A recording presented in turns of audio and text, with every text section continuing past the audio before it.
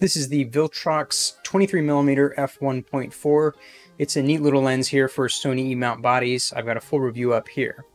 However, the autofocus seems to be a little out of whack with the A6500. I don't know if this is all APS-C bodies, but you can see this awful breathing here. And the reason that I didn't catch this in my initial review is I did most of the shooting with the A7 III, which you can see here doesn't seem to have the same problem with it before the firmware upgrade. However, the firmware upgrade was just released a couple days ago, and you can see how well it has fixed the autofocus issue. It's a little bit slower, I think, but in general it is much more usable, and it's not terribly slow anyways. So let's take a quick look to see how you actually upgrade the firmware. So you're going to want to go to the website, which I have linked down in the description, and then you're going to want to find your focal length as well as your mount. We have got the Sony E-mount here.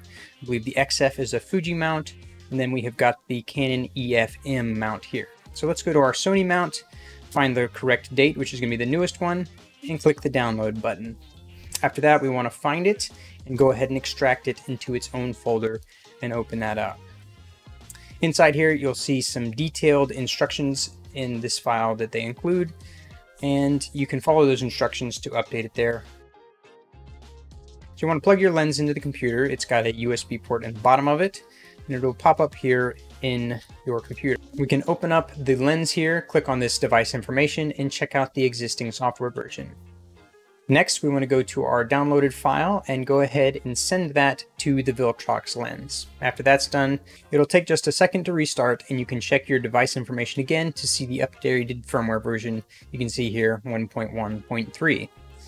Here's the Sony A6500 after the upgrade, then the A7 III before the upgrade. It works great. And then we've got the A7 III after the upgrade. It's just about the exact same. I can't really see much of a difference. It may be just a touch slower. So thanks for watching, you guys, and hopefully you enjoyed it, and I will catch you guys in the next one.